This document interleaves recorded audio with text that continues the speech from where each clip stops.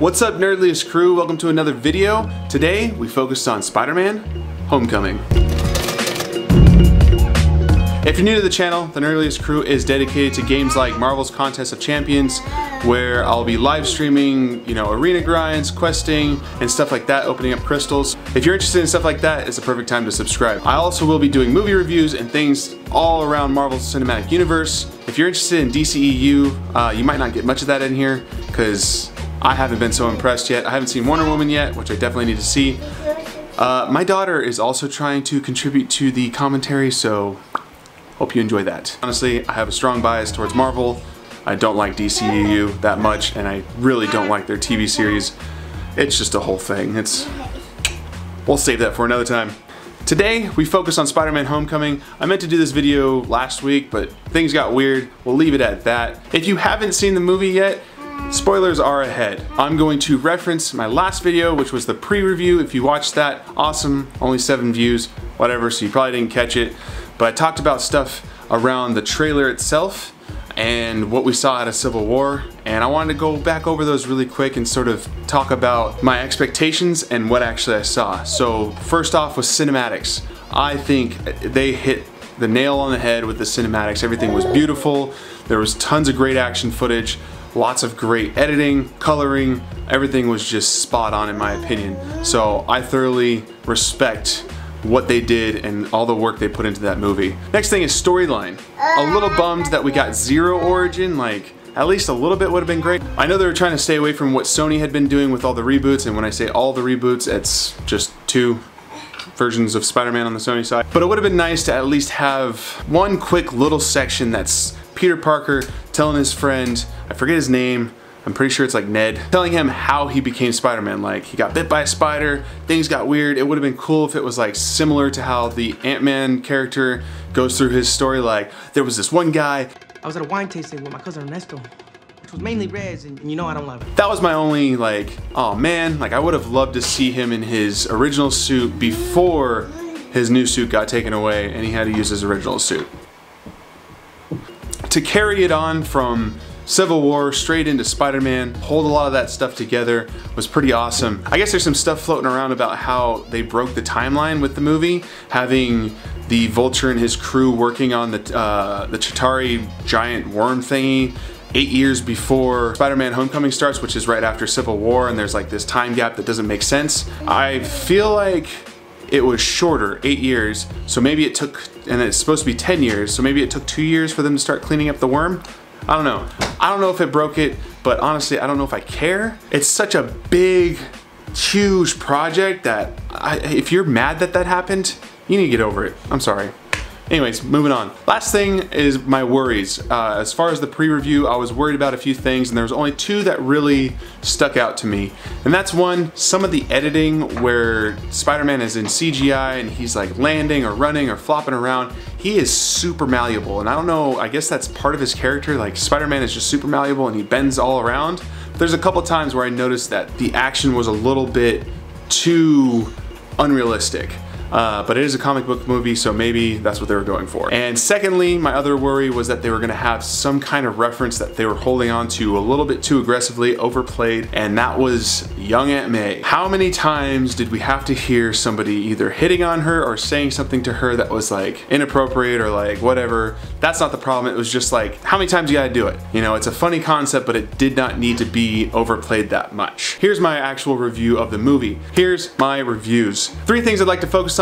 That's the Vulture, a few things I'm impressed with, and Tom Holland Spider-Man. So first of all, the Vulture. This was an amazing villain. I think this has been the best villain in the MCU so far, other than Thanos, which we haven't really seen much of, but we know he's gonna be a badass. The Vulture, Micheal Keaton just knocked him out of the park.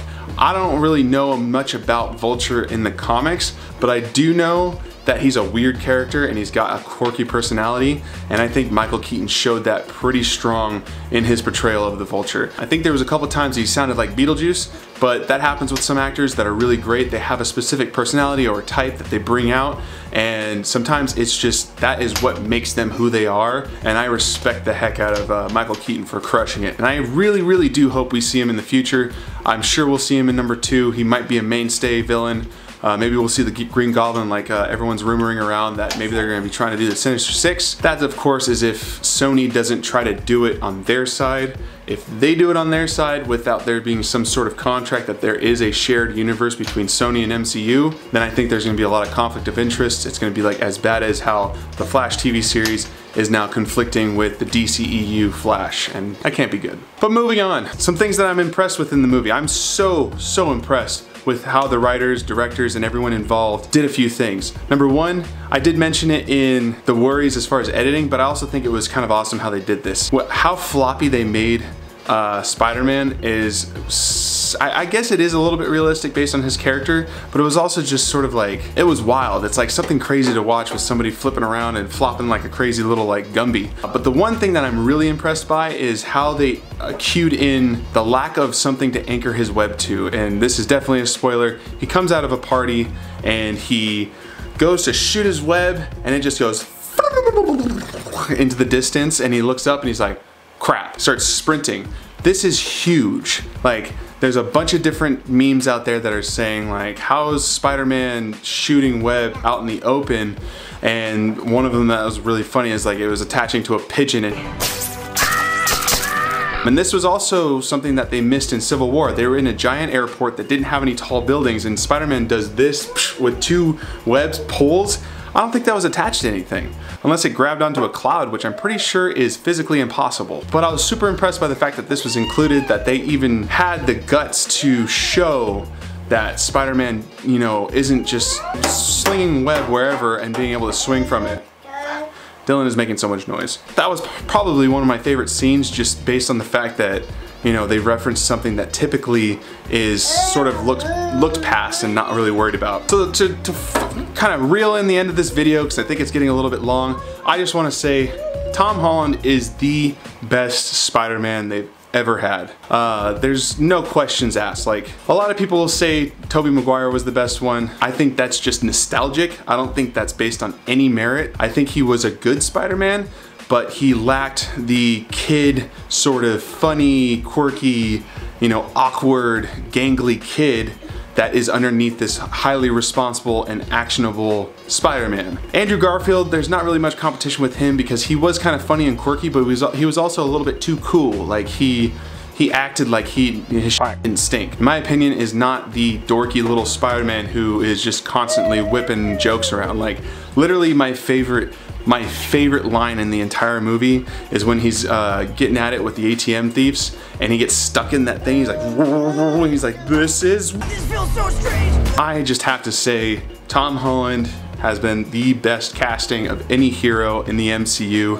I think he's gonna be the new Stark, or the new Robert Downey Jr. once RDJ steps down and has to, you know, kind of pass on the mantle of the glue that holds all of the MCU together. I think it was Phil Coulson, and then he was killed off, RDJ took the mantle, and now I think they're gonna pass it on to Tom Holland.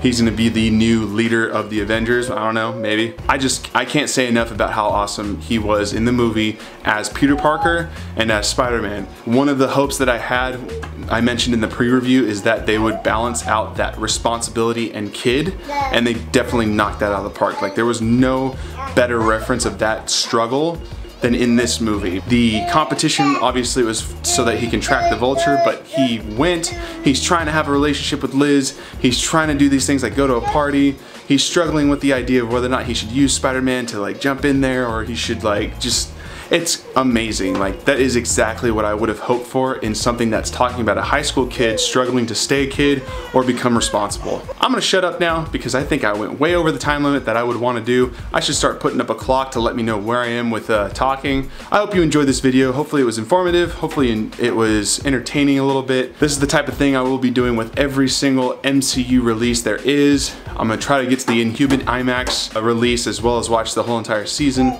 I'm definitely gonna be seeing Thor Ragnarok next, if possible. I don't know if I want to pay for Freeform or some of the other fringe networks that are gonna be showing stuff like Cloak and Dagger, as well as the new, what are they called? The New Warriors or something? And then of course there's the Netflix series. So I will be providing all of my thoughts as far as those are concerned. And then of course, you can always catch me every day, most likely around 10 a.m. If it's a weird day, I'll be up on 2 p.m. or later. Catch me streaming. I'll be playing Marvel Contest of Champions. You can ask me questions. We can just hang out. But that's today's video. I hope you enjoyed my review of Spider-Man Homecoming. I thought it was the best Spider-Man that ever came out, and honestly, I think it's one of the top MCU films to come out because it was just solid.